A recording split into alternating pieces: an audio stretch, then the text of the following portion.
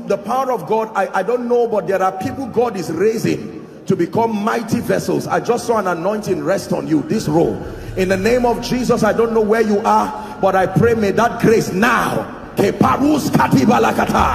it rest upon you and shift you to a new dimension. In the name of Jesus Christ. Welcome to Christocentric Message.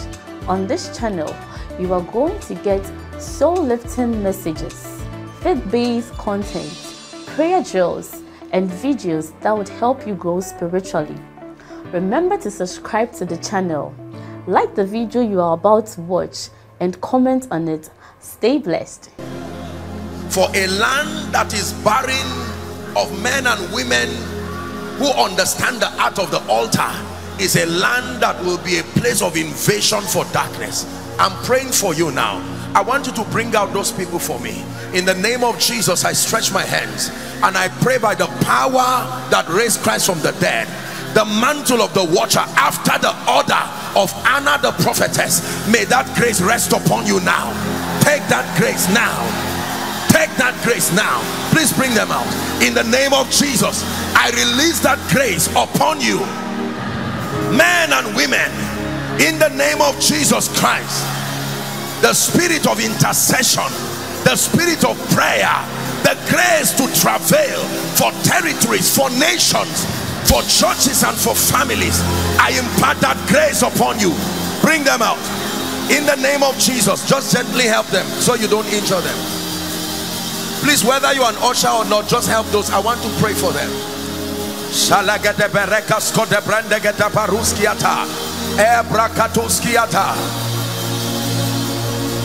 Take me into the Holy of Holies. Take me in by the blood of the Lamb.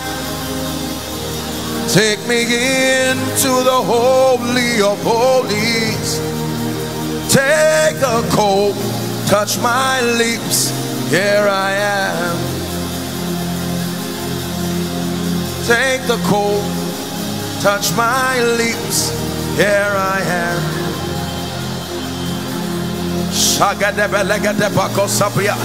There are many of you who will pray revivals upon the southeast. Pray revival upon your territory. Again, I'm praying for you. May that mantle find you. May that grace find you. Oh, daughter of Zion, oh, son of the kingdom, may that grace find you right now. As I pray for you, may that mantle rest upon you.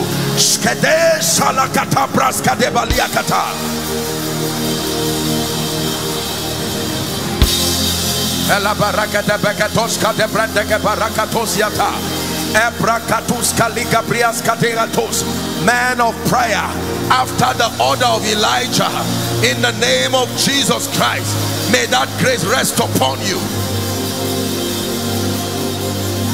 After the order of Elijah,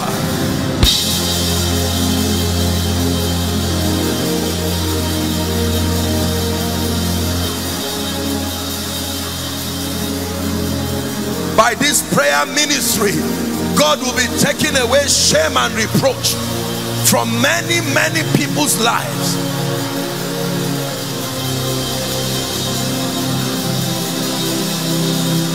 Don't be distracted. You've taken the pain and the sorrow away. You've given me peace undeniable. There's no need to cry, 'cause you're always with me. You're my Father, my everything. Oh, my.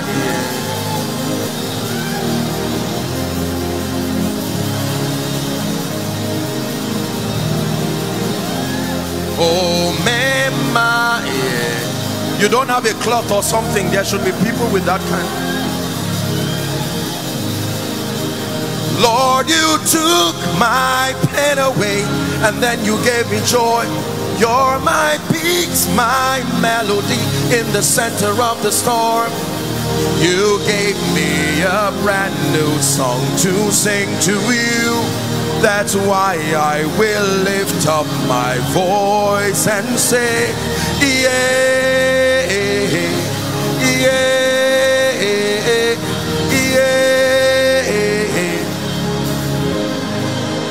Hallelujah. Bring this gentleman for me. This man, come. I don't know who this gentleman is, but he will be mightily used by God. Mightily used by God.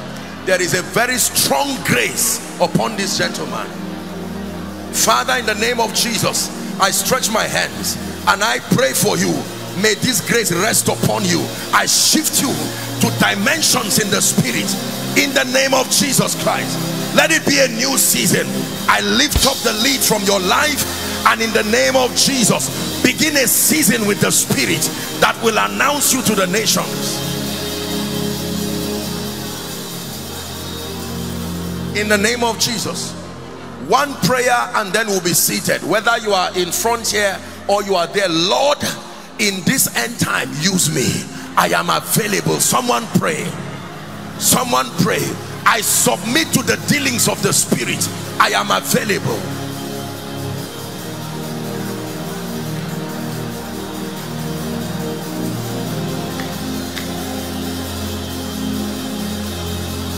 I am available.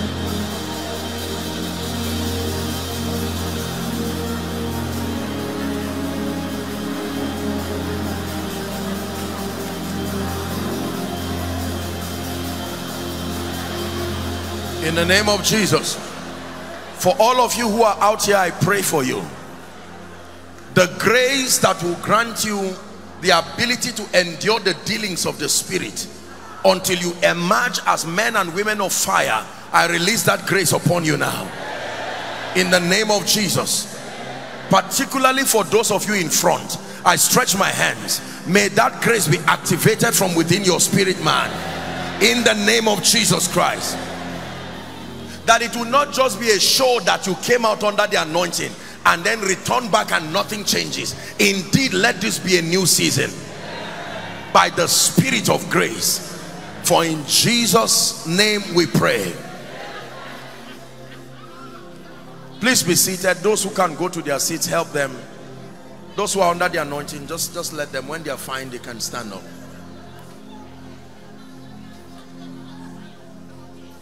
My head, thou wast exalted like the horn of a unicorn, and I am anointed with fresh oil. Your head he has anointed like the horn of a unicorn, and I am anointed with fresh oil. Bring two people for me who will run out under the anointing now. Please help them so they don't injure themselves. It's the spirit of grace. There is a kind of consecration God is bringing them into. My head you have exalted like the horn of a unicorn. I am anointed with fresh oil.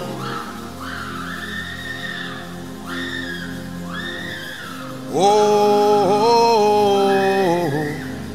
oh, oh, oh. Just leave them where they are. We'll speak over them in the name of Jesus. Please don't be distracted. There is an activity of the spirit happening here. This is how men are made. This is how men are made. I'm seeing fire coming on the head of two people. Just two people. That fire, blazing fire, coming upon their heads.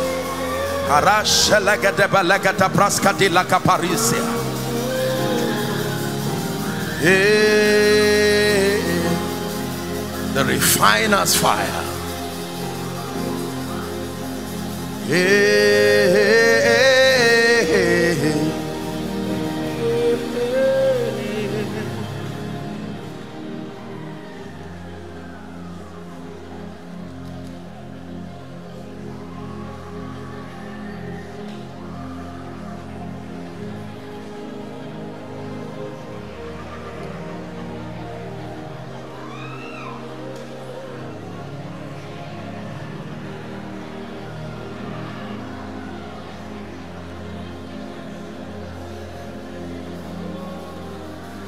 We have the miracle service in the night and I will pray for you.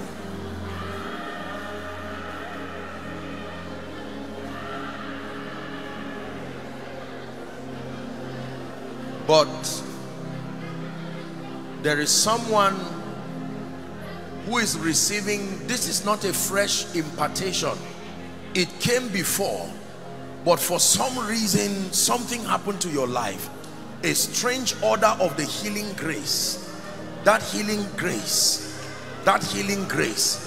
it had come before, but something happened. I'm praying this from the depth of my heart.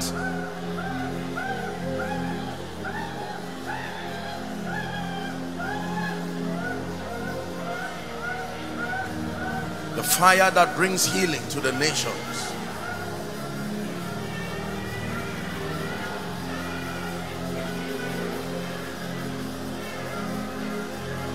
My friend, the gentleman wearing the maroon cloth, lift your hands.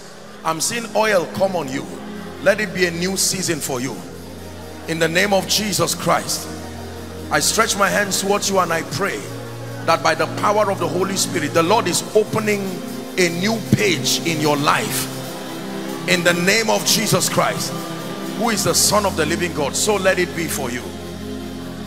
So let it be for you. So let it be for you. Please sit down. Our time is gone. So I'm just going to give you a 10 or 15 minutes charge, and then we're done for this morning session or thereabout. I want you to be sensitive because many impartations are going to be happening. God is strengthening the hands of the vessels, the men and the women of God. One of you, among you people wearing white in front, I'm seeing fire coming on one. There's one of you right now as I'm speaking. I just saw that light. Elohim Adonai.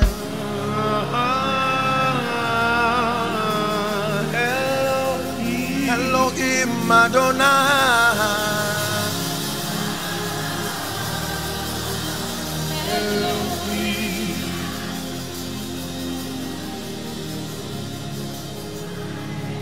Father, be glorified. Let no flesh glory in your presence. In the name of Jesus Christ. Pray and ask the Lord to speak to you in 1 minute. Father, speak to me in Jesus' name.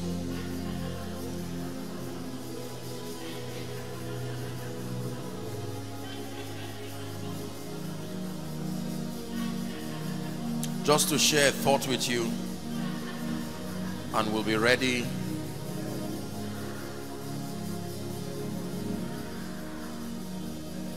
Who is this King of glory? The Lord strong and mighty, the Lord mighty in battle. Amen. Who is this King of glory? The Lord strong and mighty, the Lord mighty in battle. Amen. For thine is the kingdom, the power and the glory, forever and ever. Amen. For thine is the kingdom, the power and the glory, forever and ever. Amen. Amen, amen, amen, amen. Amen, amen, amen, amen. Amen, amen, amen, amen. Amen. Amen, amen, amen, amen. Amen, amen, amen, amen. Amen, amen, amen, amen. Amen. Yes, to the new dimensions. Amen, amen, amen, amen. Amen, amen, amen, amen. Amen, amen, amen, amen. Amen. One more time. Amen, amen, amen, amen, amen, amen, amen, amen, amen, amen, amen, amen.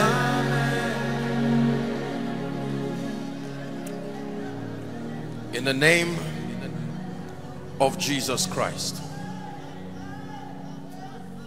In the name of Jesus Christ. Please be seated.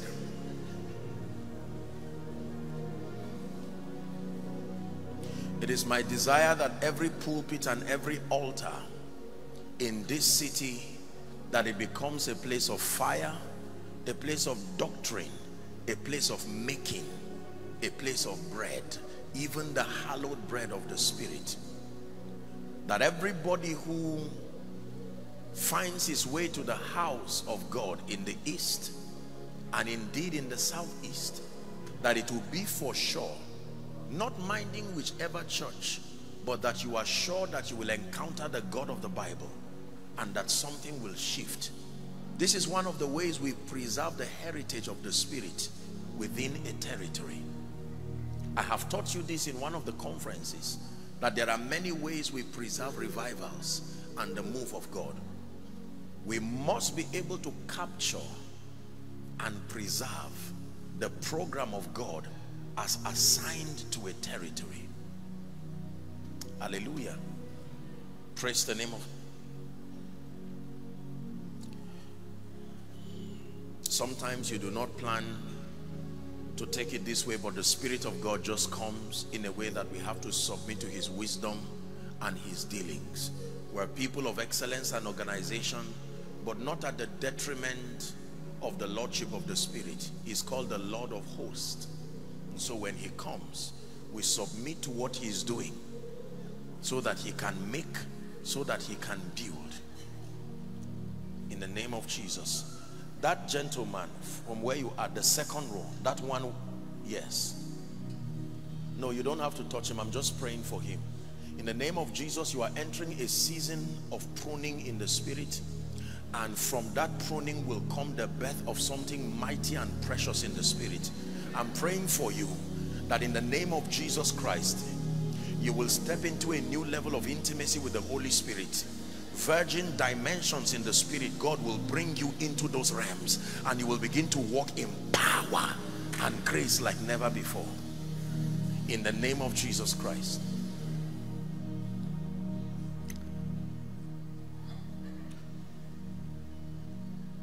What is ministry? Let me just charge our hearts. What exactly is ministry? Because many people say, I am a minister, a music minister, a minister of the gospel, I am a deacon, I am an usher, I am an apostle, a prophet, a teacher. So we say we are in ministry. But what exactly is ministry? I want you to listen very carefully. Colossians chapter 4 and verse 17. Paul was speaking to his son in the gospel, Archippus, and he said, say unto Archippus that you take charge of the ministry that you have received in the Lord, that thou fulfill it. Take charge. You have received a ministry not from the Lord, in the Lord. And it says that you ensure that thou fulfill it. All over the world, there are several people who want to be used by God, and we have captioned the experience where a man is used by God to serve his purposes as ministry. And we are right, except for the fact that most people have no idea whatsoever. Mine is just to help us, and for some of us maybe refresh our minds, and for some of us to add a new concept and an idea of ministry from a biblical standpoint.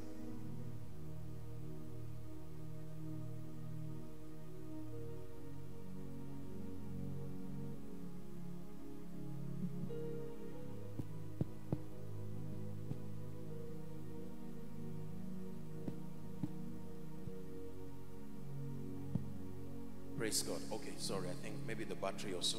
Just help me with the volume. Now, so several people talk about ministry. The first thing I want you to know, please look up. Ministry has nothing to do with a pulpit. Ministry has nothing to do with holding a mic necessarily. Ministry has nothing to do with a man standing before people to speak to them. Those are only tools that help you to do ministry. Ministry has nothing to do with a congregation, a church. Ministry has nothing to do with a title, an apostle, prophet, teacher, music minister, psalmist, whatever it is. If you do not understand this concept of ministry, you will already miss it. Are we together? According to scripture, ministry is defined by two indices. Number one, your motivation, and number two, the goal. What qualifies any spiritual activity to be called ministry is number one, the motivation that sponsored that activity, and number two, the intent or the goal. Please write it and don't forget. So you do not define ministry. Thank you. You do not define ministry by the activity. For many believers, we define ministry by the activity. So I'm standing behind a pulpit right now and talking to a people who are lending me their attention, and we believe that that is ministry. Not necessarily. Is it possible to not have a pulpit and not have a congregation and still be in ministry? Is it possible to not raise one sound in singing and still be in ministry? I'm helping to redefine our concept and our idea as to the concept of ministry. So I said that ministry is measured by two biblical indices. Number one, your heart. The motivation behind what you are doing. And number two, the goal. Are we together? Never forget that. According to scripture, any activity qualifies to be called ministry if the motivation is your love for Jesus and your desire to see him glorified. Please write it down. Any activity whatsoever qualifies to be called ministry to the degree to which it is motivated by your sincere love for Jesus and intended to reveal and glorify him.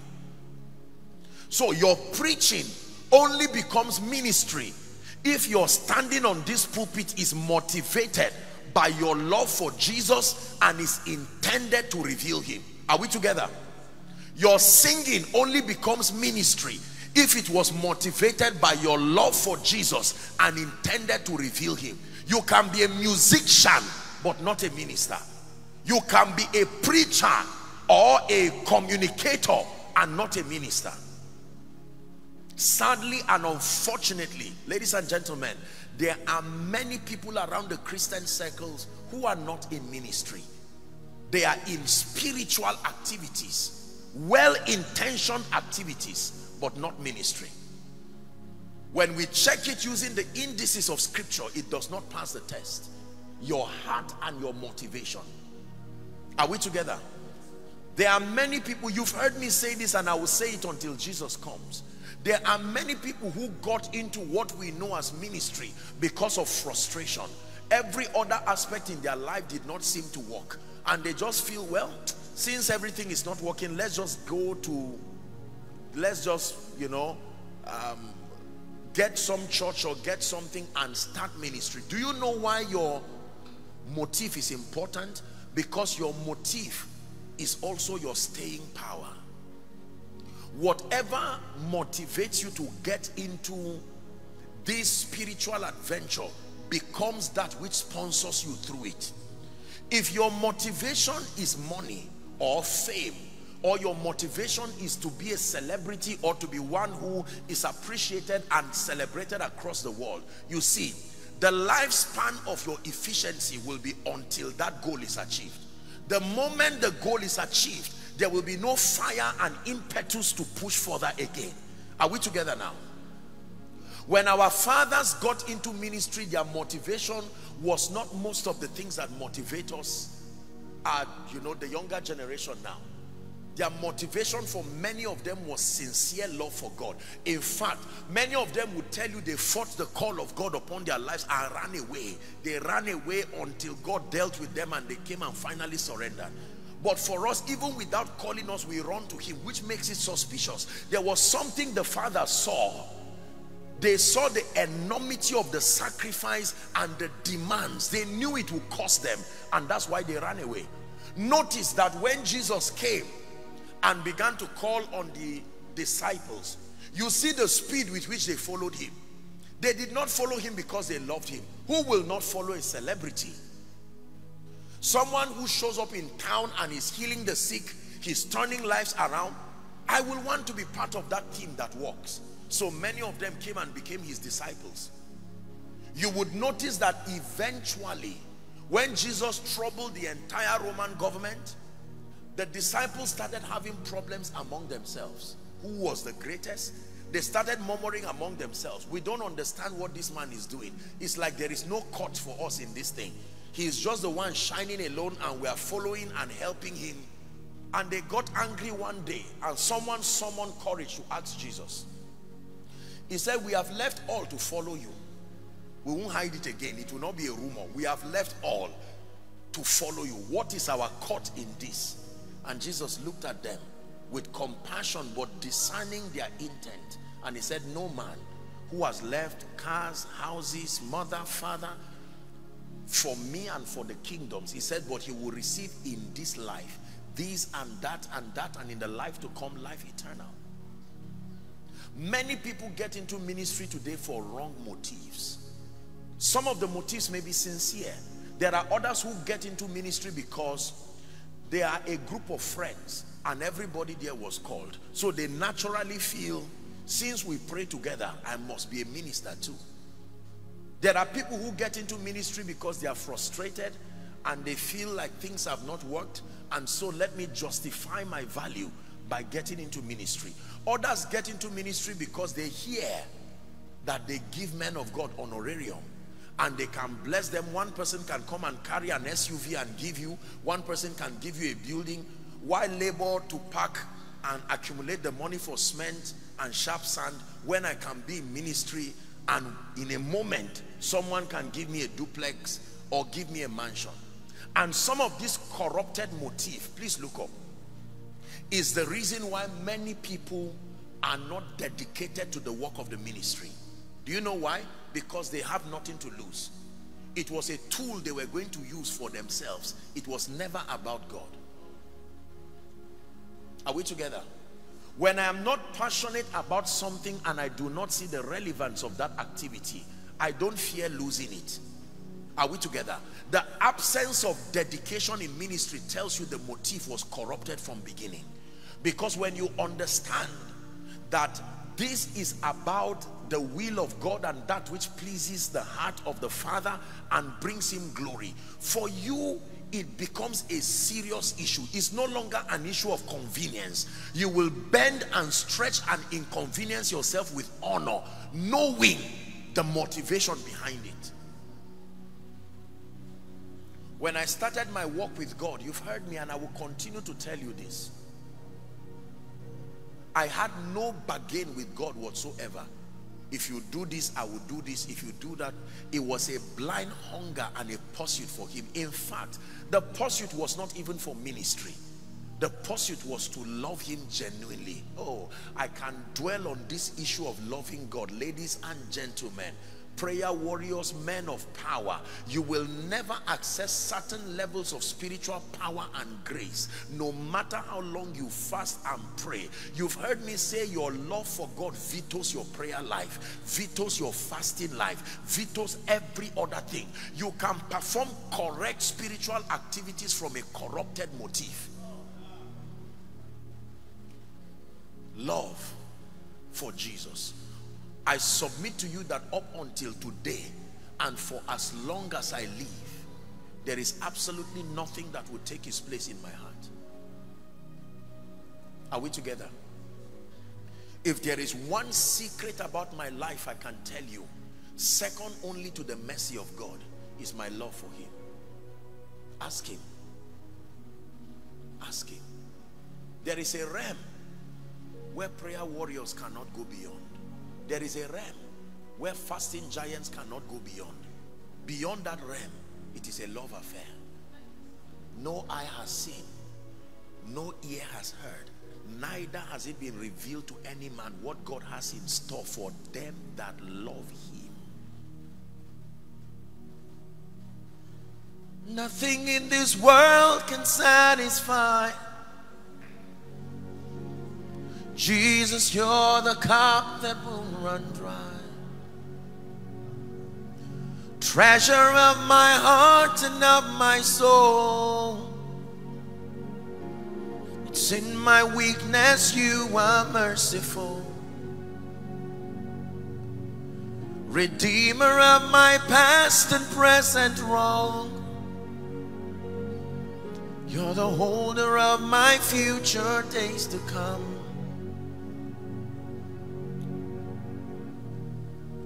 I will lose ministry 1,000 times,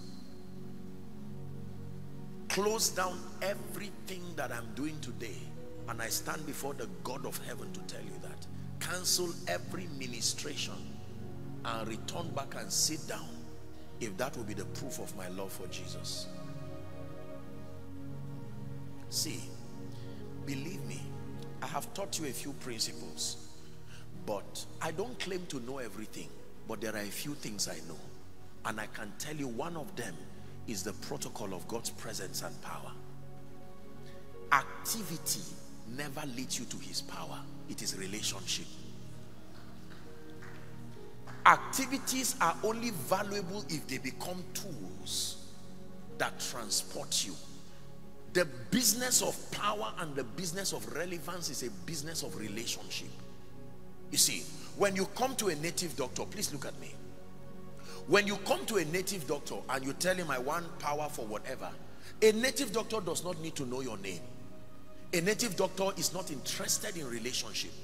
He just tells you, what do you want? I want to win this election. And he says, okay, let me ask the gods what will be the requirement. And they say, okay, they've answered me. Go and bring 2 goats. Is that true? Go and bring 1 bag of millet, add 100,000, bring my own honorarium as you are coming. He does not care. You don't even need to know his name. In fact, you don't even need to know the location, because that zone of result is governed by activity. But when you come to God and say, Lord, I want power, he pushes your hand away and says, this is the secret to my power, my heart. My son, give me your heart. Many of you have given him your prayer life. Wonderful, but that is not enough. Many of you have given him your ability to fast. Wonderful, but that is not enough. Many of you have given him dedication in Bible study. Loving God is more than reading your Bible. Loving God is more than being diligent to pray. Loving God is more than fasting and denying yourself the pleasures of this world. You can do all of that and yet not love God. Is someone learning now? Yes. The foundation for ministry is not just learning church growth principles, as powerful as they are. I do not downplay them, but everything in this kingdom is powered by your love for Jesus. Not just your love for God, because God can mean anything, including yourself. The one factor that most people have missed out is that there is a severe level of corruption in their motivation. What has led many people to climb the pulpit? What has led many people to wax albums? What has led many people to set up prayer groups? What has led many people for various shades of motivations? But I'm bringing your mind to that one aspect, that if it goes wrong, nothing else you are doing will mean anything to God again. Love. It looks like a very simple principle. That is why you find out you can go for a church growth conference and learn every principle. They can tell you pray, you will pray. They can tell you fast, you will fast. They can tell you study, you will study. They can tell you, evangelism, and you will do everything, and still it does not work. It's like buying a beautiful clock and not finding the battery that powers it. You will hang the clock and get angry and say, no, the clock is not working. Then you will go and buy a more expensive clock, still without battery. Then you will go and buy a giant standing clock, still without battery, and wonder what is making it not work. What you bought is wonderful, but the battery that powers it is not prayer. The battery that powers it, I repeat, is not fasting, is not Bible study. The battery that powers it is love. The zenith of your relationship with Jesus Christ is not knowledge, it's love. Are we together? I wouldn't trade you for silver or gold. I wouldn't trade you for riches untold. You are my everything.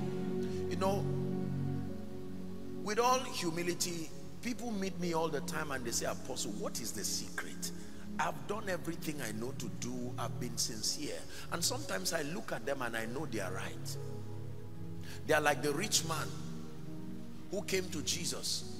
Good master, what do I do to inherit eternal life? He said. And Jesus said, do this and that. And he said, I've done that from my youth. And he said, this one thing thou lackest. He said, go and sell all you have. Most of you think the language of love is just the language of affection. The language of love is beyond affection. The language of love is the language of death. It is the language of sacrifice. Your love is not authentic till death becomes part of it. Are we together? When you say, I love you, Lord, for many of you you mean I'm emotionally endeared to you. That is absolute nonsense in the realm of the spirit. Because physically, when a man says he loves a woman, you know, a husband says, I love my wife. In many regards, it just means I'm emotionally connected or endeared to you. So we ship in that same concept and we say, Lord, I love you. I know you know I love you. And God says, I don't know. I'm watching. I'm watching. When I told you I love you, I did not stop at a statement. I sent Jesus to represent my love. And everything Jesus did was motivated by love. So when you say you love me, I say, okay, you have called my attention. I am watching. And for 10 years, he keeps watching. And you say, I love you. And he says, no, it is beyond words. Are we together? Yes. Let me tell you this. There are 4 indices that measure love in this kingdom. Paul was mentoring the church and he told them to know the height, the length, the depth. I will run through them very quickly. Number 1, passion. The first biblical index to measure love is passion. You cannot love anybody and anything without having passion. Passion is the fuel and the fire that drives you. Ask 2 people who are in love and they are not lying to themselves. There must be passion. Is that true? Ask a man who tells you, I love my business, I love what I do. There must be passion. So as a man of God, if you say, I love Jesus, he's watching for the index of passion. When you say, I love my congregation, they are watching for passion. Passion is what drives you to make sure there is no Sunday service that is without a thoroughly vetted, life applicable, spirit inspired truth to teach God's people. When you come on Sunday and you say, don't worry, you know, I just returned from a journey, I'm so tired. No, you do not love them. Love is measured through the index of passion. Are we together? Number 2, commitment. Commitment is the staying power regardless of whether it is convenient or not. This is the major problem with the Christianity in Nigeria, is the Christianity of convenience.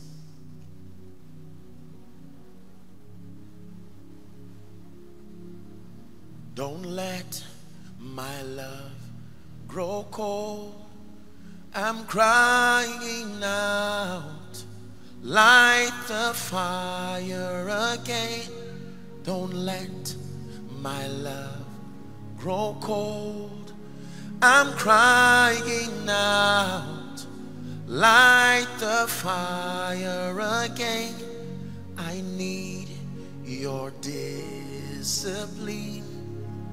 I'm crying out, light the fire again. Commitment. Watch this. When you watch an elderly couple and you see a man who probably is suffering from stroke, and the man cannot walk well, he's shaking, and yet his wife is holding him and introducing him and saying, ladies and gentlemen, you've not met my husband. That is not passion again. That is commitment. Are we together? Commitment. Many of us are passionate, but we are not committed. Commitment means even in your tears, it's a covenant to stay. Whether it is convenient or not is not the issue. Living is out of it. The bridge has been burnt. Commitment. How I love to worship you. I want you to listen to this song.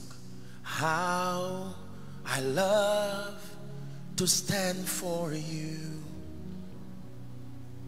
And even though it hurts me for every step I take, and even though it pains me for every move I make, but I love you.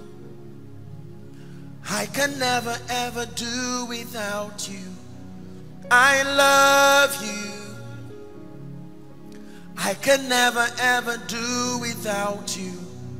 I love you. I love you. I can never ever do without you. And even though it pains me for every step I take, and even though it hurts me for every move I make, listen, you have not seen love until you find commitment. Commitment. Commitment. Commitment. Lord, I am here. You will find me here. When the dust comes, you will find me here. When laughter comes, you will find me here. When there are no members, you will find me here. When people misunderstand me, you will find me here. As for me and you, it is a salt covenant, bound to you by a covenant that is non-emotional. This generation of preachers are celebrities, not people who are servants of the Most High. When it is convenient and wonderful, if you will see me on social media, then yes, Lord. If I will have access to a crowd of people, then yes, Lord. If my name will be known, Joshua Selman, then yes, Lord. Index number 3. If it is genuine love, there must be pleasure. It is not all about pain. When Jesus died, he was exalted and coronated on a throne. If your walk is full of pain alone, something is wrong. There is a pleasure dimension, because in the Bible you can taste and see that the Lord is good. Are we together? So when you say, I love you, Lord, that means my life must give you pleasure. And I also expect sincerely that from this love relationship there be pleasure. Two people cannot be in love and it's all about pain and passion. There has to be room for pleasure. So when the gentleman buys the lady a gift on her birthday, she smiles and she's happy. She will prepare a nice meal for him and is happy. When a husband surprises his wife, buys her a car or a house, she's happy. She didn't marry him for a car.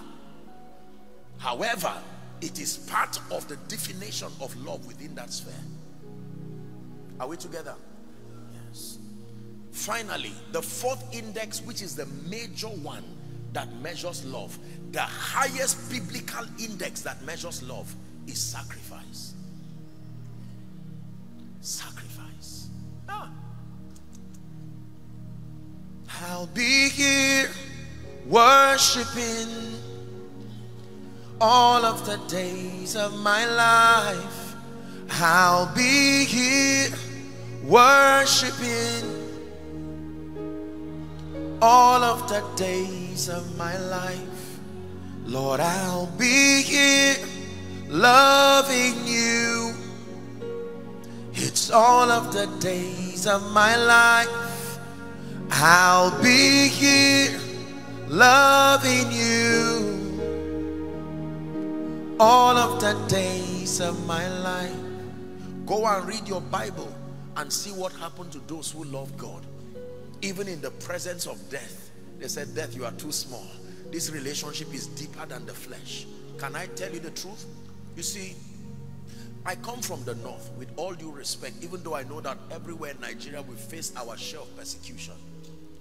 But for many years, I was in Zaria, and that is like, it's like the northern, the Zazao Emirate. I have met many crises in my life. I have seen many things that would have discouraged me to just run away and say, listen, let me just go abroad or go somewhere. After all, when you travel, you still travel with the anointing and the grace. It's not a charm that you drop it. But I made up my mind, whether it works well or not. I remember a time when I was going for a ministration years ago. I'm encouraging you and we'll pray. Am I wasting your time?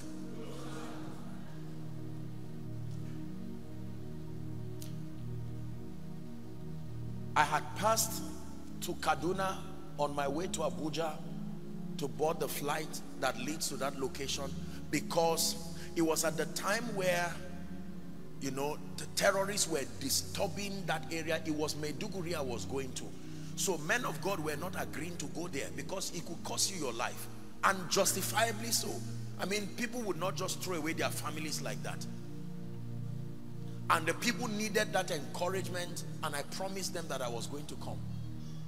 So I was on my way going when I got a text by the airline, and they said, sorry, the flight has been cancelled. You know, the tickets are still open. You can use it for another, you know, flight somewhere or whatever it is. I remember looking at my driver. He was a Muslim man. A Friday afternoon. If you know anything about the north, Friday afternoons are no good times. A wise man will not be loitering around unguarded areas at that time. And I remember I asked him and I said, can you drive to Maiduguri? I can't disappoint these people. And he looked at me and he said, let's go. We turned from Kaduna and we were on our way. I passed Kano just 1 hour after I passed Kano when there was a bomb blast and they declared curfew. We were driving in the night and we did not know what to expect. When we got to Potiskum, it was in the night. Military people had to stop and say, something is wrong with you. Every other person who comes must stop. There is fight going on there, and you people are coming there. I slept in the car in the night till morning, and I remember placing my head with mosquitoes and the rest. It was not because of poverty. I said, Lord, I love you. See, nobody comes out of nowhere. Did you hear what I said? Behind every story, behind every glory, they say, there is a story. I cannot begin to tell you. If you know the things, to God be the glory. But ladies and gentlemen, let me tell you, to believe that being used by God and demonstrating your love for him will not cost you is you deceiving yourself. I cannot tell you the times when I returned back from a trip, because you know, being in Zaria then, you could not easily access flights. I would return back sometimes 6 on the dot. Koinonia is already on, and forget about the issue of food. Just to quickly take my bath, rush, and with passion in my heart, Lord, it's a privilege and an honor for me to serve your people. When I'm done, I'm counseling up until 2 a.m. in the morning. I return back by 4 o'clock. I'm bathing again. I have to be out to catch an 8:30 flight in Abuja. I did this for many years. I did not stay at home for good 2 weeks in a year. Why risk yourself like this?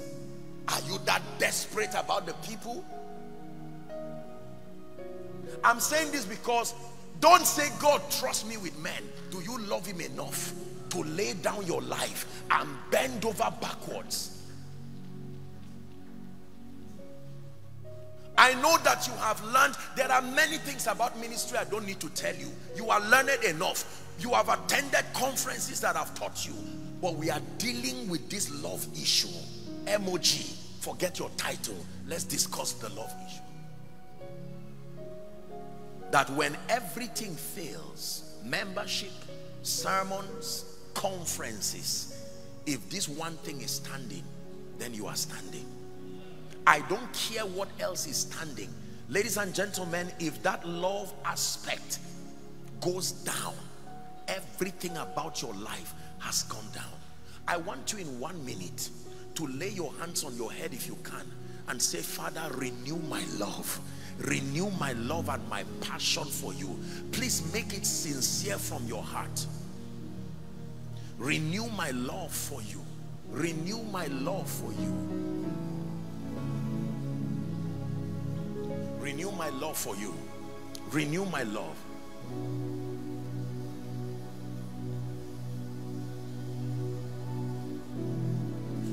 Hallelujah. Please look at me. In Jesus' name.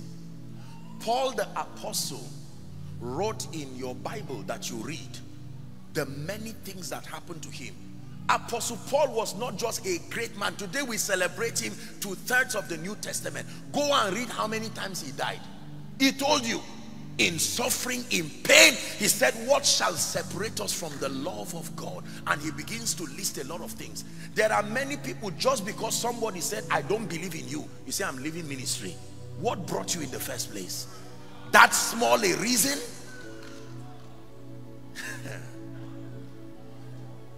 Just because you were not invited for a meeting or a conference.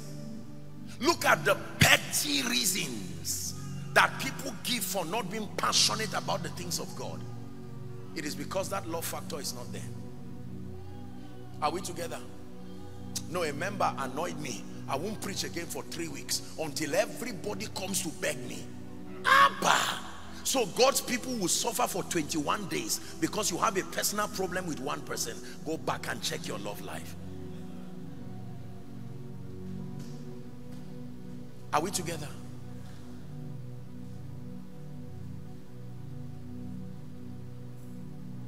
All that I long for is found in your love.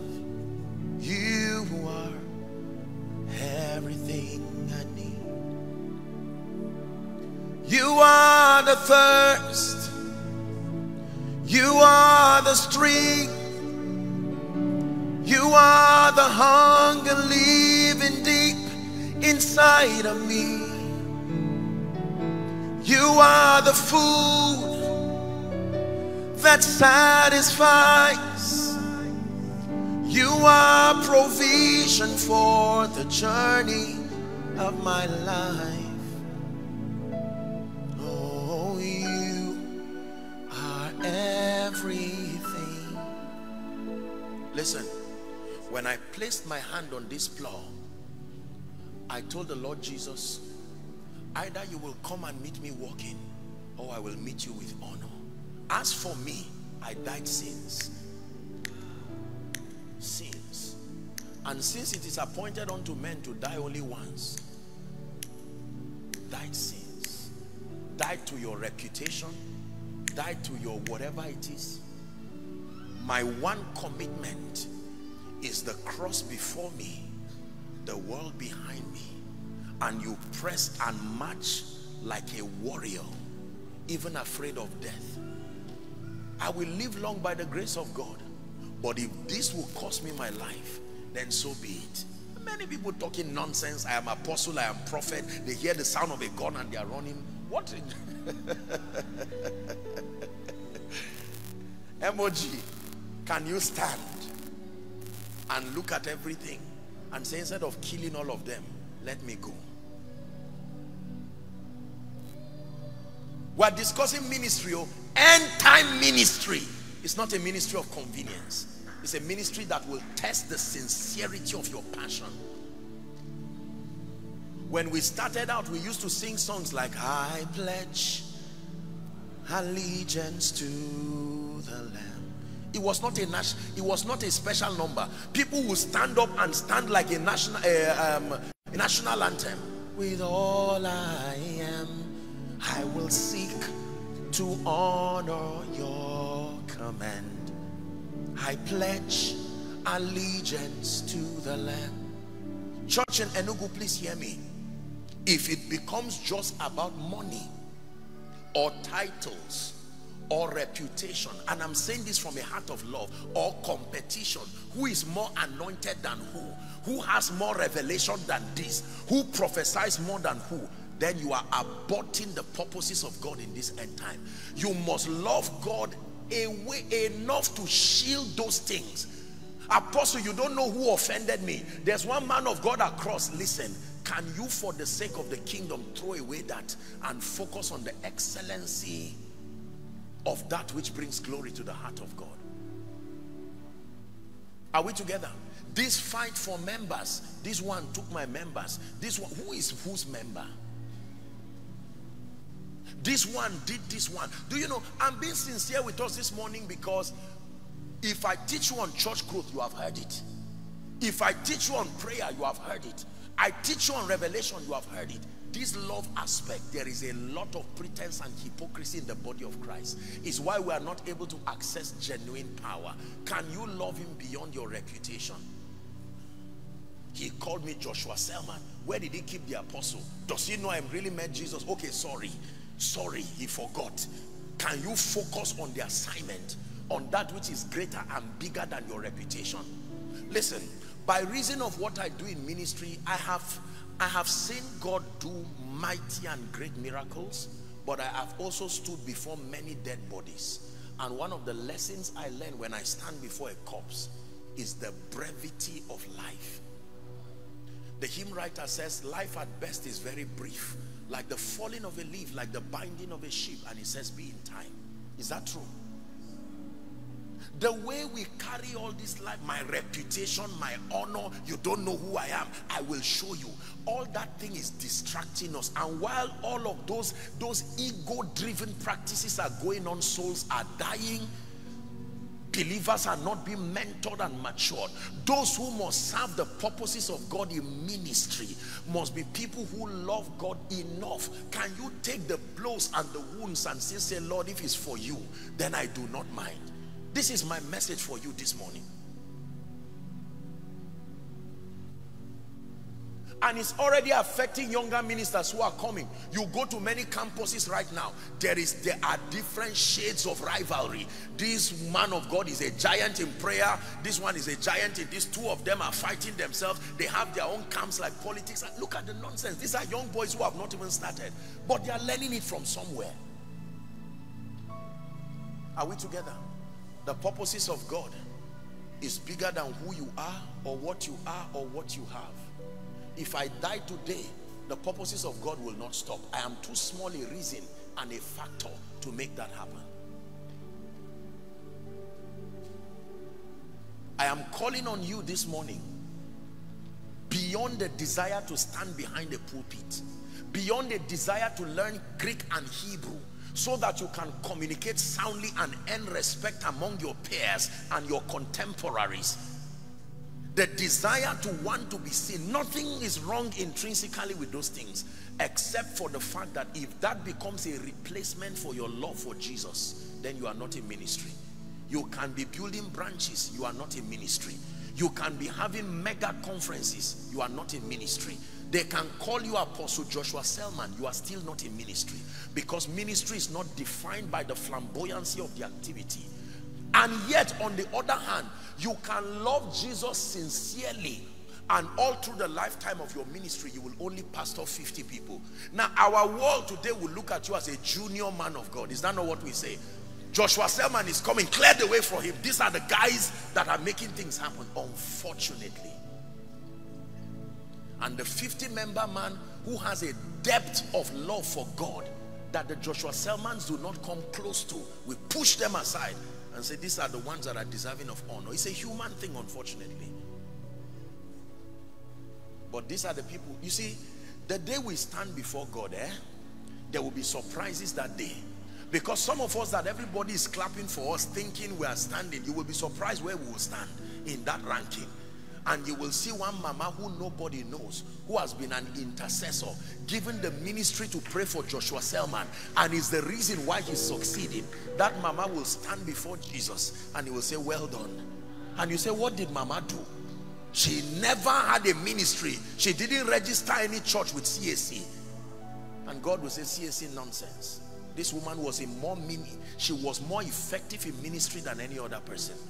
When I learned this thing about God, it did something to my spiritual understanding. I've shared it here in one of the sessions of our conference when I was preaching for a PFN crusade in Kano, Daddy, years ago. And I called this woman out by word of knowledge. I'm ministering to her, and she just comes out sincere, doesn't speak very good English, and she's you know, she speaks in Hausa, and I'm about to pray for her, and the Lord grants me a revelation. And then this woman tells me she finishes her Bible every 15 days. And I'm standing before this woman. What in the world is this? So what did I come to do here? Here is a big man of God coming to stand and doing all the things that we do. And here is a quiet woman seeking prayer. Can I tell you, some of the most powerful people I have met in the spirit are nameless, faceless people. And they will come to you quietly. I remember an elderly woman years ago who gave me one advice. One. That became a strong foundation for my life today. When you find those kinds of people, respect them, honor them. These are people with depths of relationship with Jesus, their love for him. I've had the honor of people, of knowing a few people who Boko Haram killed, and some of them at the point of dying, it was with joy and laughter. They said, if you are doing it, do it fast. It's too small a reason. And I thought to myself, God, can I do this? It's not about social media, as wonderful as it is. If you cannot die for God, if you can only live for God, you are lying. True love is not how much you can live for me. It's how much you can die. Even secular people use it. When a gentleman likes a lady, whether he knows what he's saying or not, he says, I will die for you. And she says, really? She will not clap for him for saying, I will live for you. What do you mean you will live for me? But if you say you will die for me, aha. Are we together?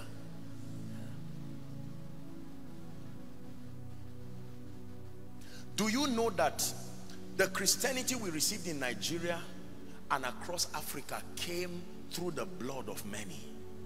The national anthem says that the labor of our heroes past shall not be in vain. It is true even for scripture, that there are people who literally died. Paul got to a point where he said, for me to live is Christ and to die is gain.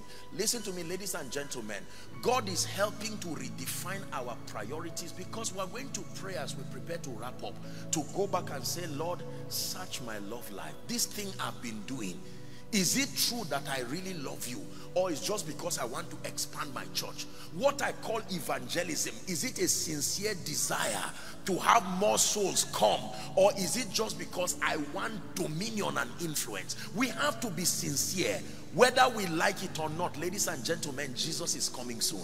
I know that we don't hear it again, but let me remind you, for some of you, after a very long time, he's still coming.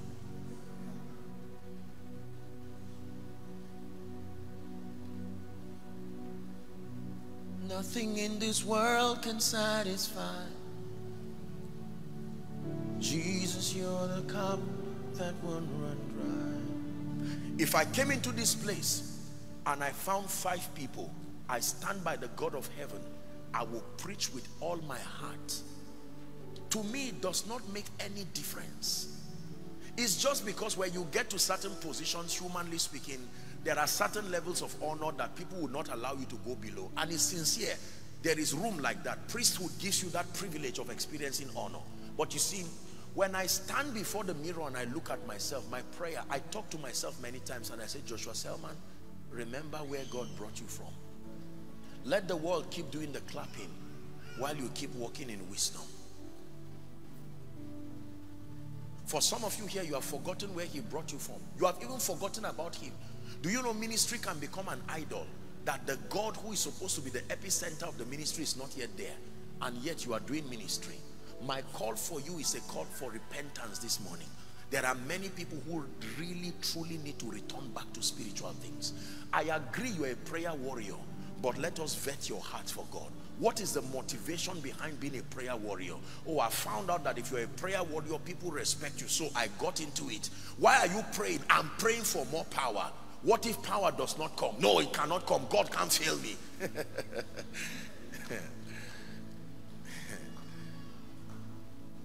Abraham, take now thy son, thy only son whom thou lovest, and take him to a mountain that I will show you.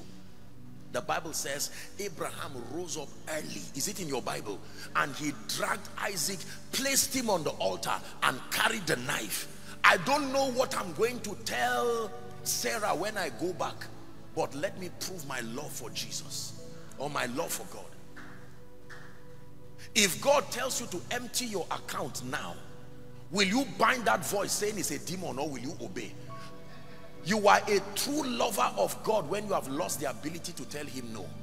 And be careful when you say, God, I give you everything, because he will test every one of that statement. The God that I know.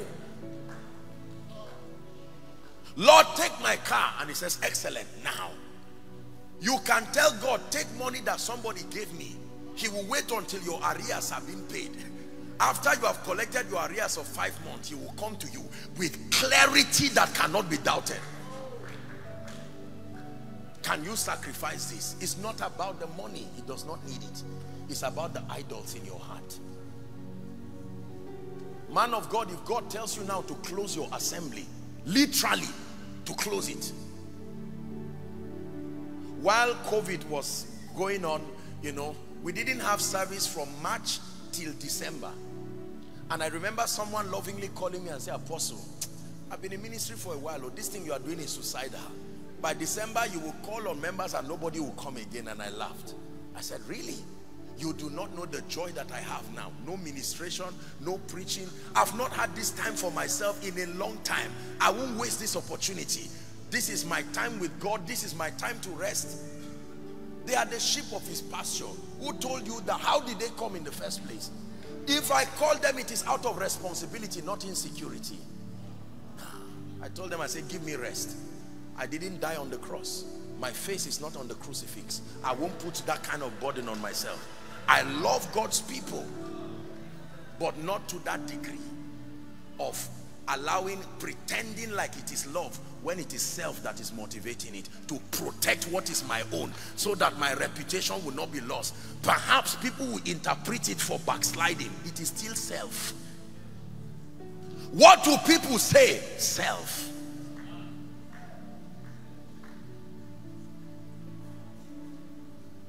Hallelujah. In this kingdom, we gain things by having the ability to be able to lose them. The moment you are protective of things, that very state will make you lose it. Are we together? There is nothing God has given me today that if he calls for, I will not give him.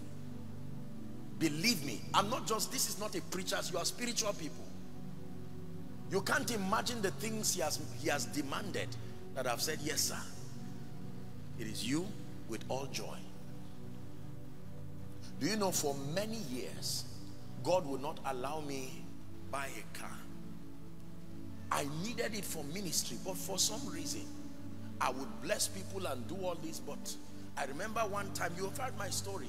I stood in front of this car stand, negotiated with them. I wanted to buy a car that would be useful for traveling around, and God asked me what I was doing there. And I left. True story.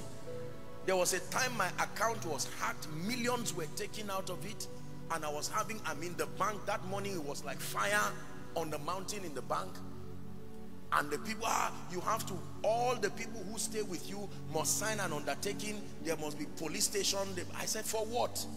Oh, we have to check this, an indictment on the integrity of the bank manager, my account officer, several people. We now sat down for a meeting, and the meeting was, okay, who do you know, the last how many, you know how bankers ask you all kinds of questions, and the Holy Spirit asked me, what am I doing here? I'm trying to protect it. Millions just vanished on a Sunday The person, it was somebody who stole using InterSwitch, all these guys who do all these things.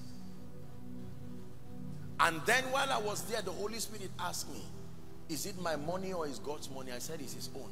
He said, if I trust him, I should stand up and walk out. And I told him, I said, this is the end of it. Thank you very much. No. I said, it's my money. It's over. Case closed. Don't tell me you love God. When you say you love God, let me see the sacrifice on your altar. If there is nothing there, just keep quiet. You are talking absolute nonsense. You provide the fire, I'll provide the sacrifice. We are going to pray. You provide the Spirit, and I will open up inside. Fill me up, God. Fill me up, God. Fill me up, God. Fill me up. I remember leaving the bank, and such joy and peace that I could not describe just flooded me. Haven't parted away with millions that will never come. And I was happy. I remember years ago in Port Harcourt, when the Lord gave me an assignment to carry everything I had and sow it as a seed. I didn't have much, but it was still precious to me. I put everything plus my rechargeable lantern, zipped everything, and laid my hands on it and prayed in tongues for 3 hours non-stop. When I was done, I dragged it to church. There was an overflow, and I sat down outside, and God decided to disgrace me. As people were dropping their seats, he asked me to wait. When everybody was done, he now said I can come. True story. True story. That was how I held my bag. Imagine somebody coming behind with your bag. That was really Isaac. The one you have been giving is Ishmael. That's why you gave it fast. The day you give Isaac, you will know it was Isaac you gave. When I dragged that bag and I dropped it at the altar, something died in me. I went back and I sat down outside, and it now occurred to me what God told Abraham. You have done this for me, I swear by my name, that in blessing. There are people who are operating under a sworn blessing. You don't know what moves them and opens doors like this. It's beyond just prayer request. It's beyond just having faith and believing God. They have done something with God that has made God to vow a vow. God has opened doors that only him can close because of sacrifice. Are we together? This is true. I made up my mind that all that will be required. While I was in Zaria, people gave me all kinds of suggestions. Why don't you relocate, go abroad, do all this? There are many wonderful things. What is Zaria, for God's sake? What are you? This is where he wants me to be. When God asked me to move to Abuja, I struggled with God for 3 years. Three years. God, is this you? Let me not make any decision. I'm comfortable where you have put me, and I love you for 3 years.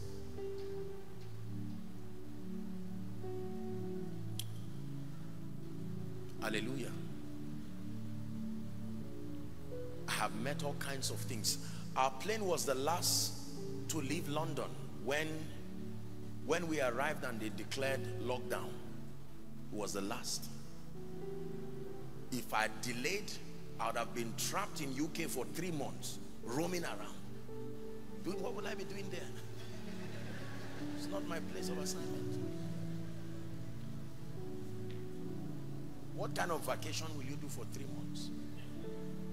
As soon as I arrived, I remember them calling us and say, all the people who were in that plane, most of them had COVID, and they said, wherever you are, report yourself so that they would check you, because by that time it had gone so far. I moved in the midst of people with COVID. There is no reason why I should not have had it. No reason. No human reason. Not just from UK. All through, interacting with them. These are realities that only happen to lovers. There are things that if you don't love God, you would think people are lying. God will carry the prayer point of someone and give you as a love gift. The same way a man can buy a house and an estate and say, my dear wife, for standing with me, I just want to tell you that I love you. And you'll be angry and say, who is she that you are giving her an estate? Ask the man who she is. For some of you, as you begin, it is not difficult to get the land for the church. It is not difficult to get the money. All these things will make it look as if God's power, it is our lack of love for him. By the time you allow him to purify the corruption that is in your heart and you are motivated by love, believe me, there are many things you will not need to pray for. When the lover arises, the Bible says jealousy is the rage of a man. There is no responsible husband that someone will touch and be intimidating his wife and the man will be watching. When you truly become that bride indeed, then you see how responsible that husband is. He will open doors for you beyond imagination. This is my testimony, and this is consistent with scripture. The things God is doing in and through my life today is not necessarily a measure of competence and human manipulation and skills. For no man can do these things except God be with him. There are some results that are not within the realm of men. You cannot have it except God is with you. Enugu, my message to you this afternoon is that you return back to the place of love and passion. Some of you, that is how you started. Somewhere along the line you got distracted and you started focusing on other things, reputation. You started focusing on church. Ministry can be an idol. Spiritual activities can become an idol, except and unless it is motivated by love. And then, more than being motivated by love, or in addition to being motivated by love, your desire must be to see Jesus glorified. John chapter 3 and verse 30, he was speaking with Nicodemus, and when he was done, the disciples of John came to him and said, look what is happening. And John made a powerful statement, that I may decrease so that he will increase. Please look up. I'm wrapping up. I want you to look at this pulpit. Everyone, please lend me your attention.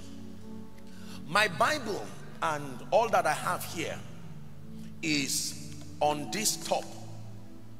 This is what is carrying my Bible. So as far as we are concerned, when you say a pulpit, this is the center of focus. Is that true? But it is impossible for you to look at this pulpit and ignore what is holding it. Are we together? This is how you are. Jesus Christ, who is the head of the church, is the center of focus. However, it is impossible to lift him and remain on the ground. As you lift him, you are also lifted. John chapter 17 and verse 1. Jesus lifted up his eyes unto heaven and prayed and said, Father, the hour is come. Glorify now thy Son, that thy Son may bring glory unto you. When your life is committed to revealing Jesus, not revealing Joshua Selman, not revealing your abilities, my prayer every time I pray and cry to God is that when people see me sincerely, beyond seeing a man or a celebrity or whatever they call, thank God for those commendations, but I want them to see Jesus. Truly to see Jesus. To see you high and lifted up, you are shining in the light of your glory. Pour out your power and love as we sing holy, holy, holy. Man of God, bury your reputation behind the cross. Bury your desire for fame and self-aggrandizement behind the cross. When your life becomes all about Jesus, to love him, to serve him, to reveal him, and to glorify him, then every other activity becomes a worthy tool. Your mic now becomes a worthy tool. Your Bible study becomes a worthy tool. Your singing becomes a worthy tool. Only at that point are you in ministry. Motivated by love, intended to see Jesus revealed and Jesus glorified. Whether it is through singing, whether it is through marriage, whether it is through business, whether it is through giving. You can give to the church and all you are doing is political donation. That is not ministry. That is just announcing yourself using the house of God. You can be in the welfare department, running up and down, and as far as God is concerned, you were not in church. And you say, how can you say I was not in church? I was up and doing. It's even because of me that there's something for the ministers to eat. The motivation was never out of love for Jesus. Please keep this simple definition and let this be what you learned this afternoon. So next time you say you are in ministry, if you think you are in ministry just because you carry a title of pastor or apostle or prophet, by the authority of scripture, I'm telling you, you are not in ministry. Or if you think you are in ministry because of many invitations, you are wrong. If you think you are in ministry because you have a crowd of people listening to you, that may be well-intentioned, but you are still wrong. If you think you are in ministry because you are growing, material blessings are coming. If you think you are in ministry because you are dishing out the word of God with power and grace, or praying or fasting, you are not in ministry. Ladies and gentlemen, the biblical index for measuring ministry, I repeat, is your love for Jesus and your desire to see him lifted and glorified. Full stop. Any other thing is of the devil.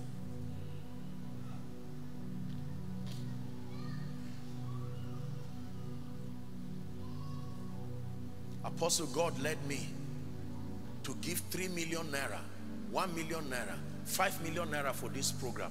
Congratulations. But before that giving becomes ministry, thank you for the money, but let us check. What was the motivation behind it? I love Jesus with all my heart, and it is an honor to be a contributor to what he's doing. Now, to what end? Is it so that they will know you are a rich man, or to see that you are a big man? That is politics, not ministry. Apostle Joshua Selman has come into Enugu. All my preaching, revelation, it doesn't matter who fell down, who rolled on the floor, who was healed. From the realm of the spirit, nobody will clap for you for that. They will now pass everything through the lens of the purity of God's word. What motivated his coming to Enugu? It's part of a spiritual adventure to expand influence? Nonsense. You only wasted your time. Isaiah was already preaching when there was a call in heaven, who shall we send? Can you imagine that? Forever, my desire has remained and will always be by God's grace. Listen, if you have any prayer that you pray for me in the secret place, beyond praying for power, oh God, expand him, thank God for those prayers, let them come later. If I have any prayer requests in my life, is this one prayer request: that my love for Jesus will remain intact, and that my desire will always and remain to glorify him. Whether expansion comes, whether influence comes, that is, those things are secondary, even tertiary. Are you ready to pray?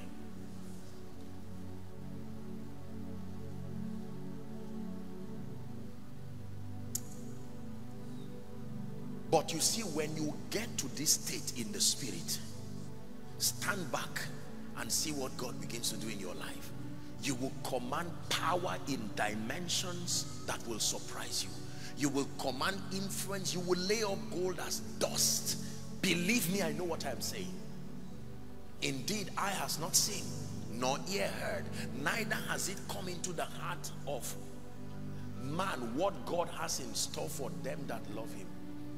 Pastors in Enugu, Church of the Lord Jesus Christ in Enugu, this is the Spirit of God speaking to you this afternoon. There are many of us who need to repent. Some of you, after this conference, you need to start your own retreat and go back and say, God, purge me. I love you sincerely, but I confess that there is somewhere locked up in my motivation, the desire for competition. Something within me is crying to be the voice in Enugu. Lord, prune that desire and let it be that it is you and you alone.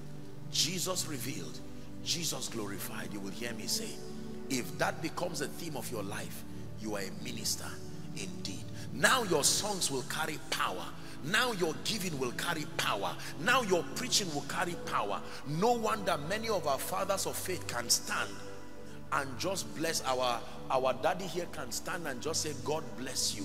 And someone will leave with the gates of his destiny open, because the power flows from love. The power is not mechanical. You can see our fathers of faith like Baba Deboye. They will stand and just say, in Jesus' name, may God bless you.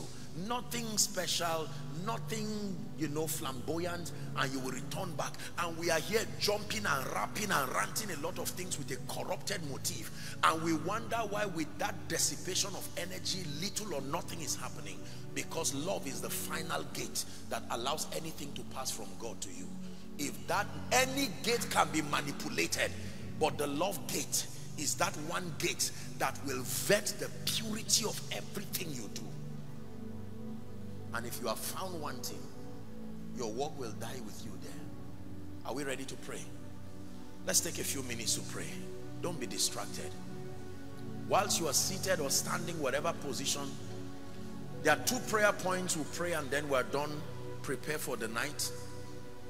The first prayer is a repentance prayer. It's a prayer of repentance. Repentance prayer. If I had cherished iniquity in my heart, the Lord would not have heard me.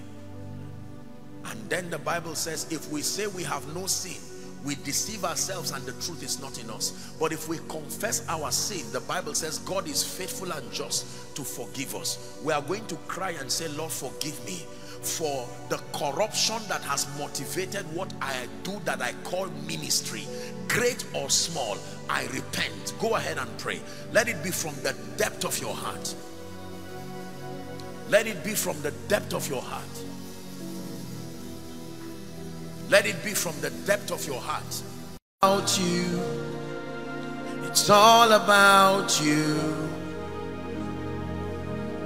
It's all about you, Jesus. It's all about you. It's all about you. It's all about you, Jesus. Help me, oh God. Someone is praying. Cast that golden crown and cry to your maker, Lord, purge my motive. What has led me to pray? What has led me to fast? What has led me to study the Bible? What has led me to listen to messages online? Am I just accumulating revelation so that I will be a man of God with power? Or do I truly love Jesus? What is the motivation behind my evangelism? Is it just more members, or to see the heart of the Father pleased? Why are we organizing the conferences that we organize? Why are we organizing the conventions? Why are we organizing church service, midweek service, prayer meetings? What are we really looking for?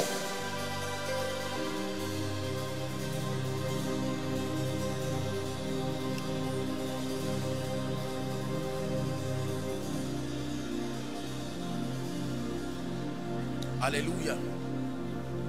Just one more minute, we're wrapping up. I love you, Lord. It's an old song. And I lift my hands to worship you. Oh, my soul, rejoice. Take joy, my King, in what you hear. Let it be a sweet, sweet sound.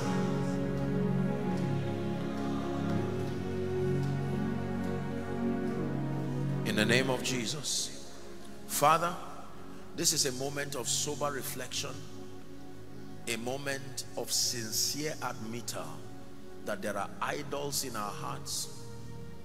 And oftentimes we found ourselves being motivated by other things other than our love for Jesus and our desire to see him lifted. But after this morning service, we pray that you are lifted in our hearts. In the name of Jesus. It is our prayer, oh God, that you be lifted above all other gods. We lay our crown and worship. Oh, glorious one, we praise your name. We lay our crown and sing it for the last time.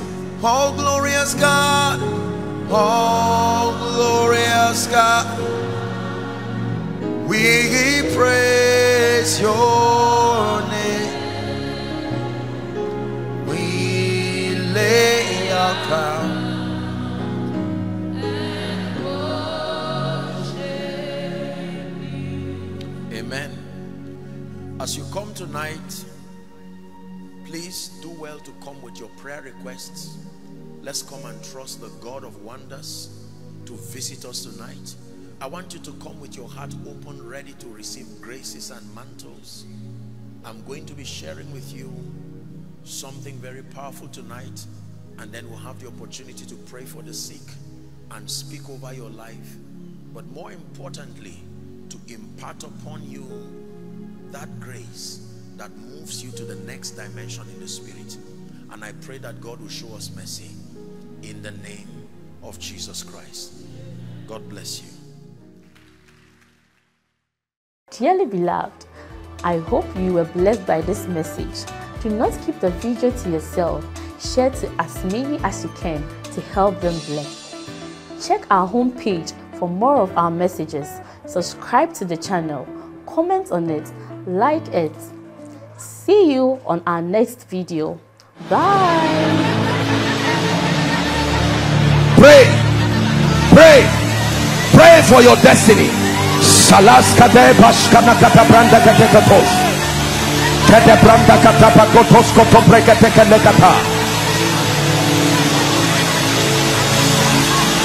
The phase of development.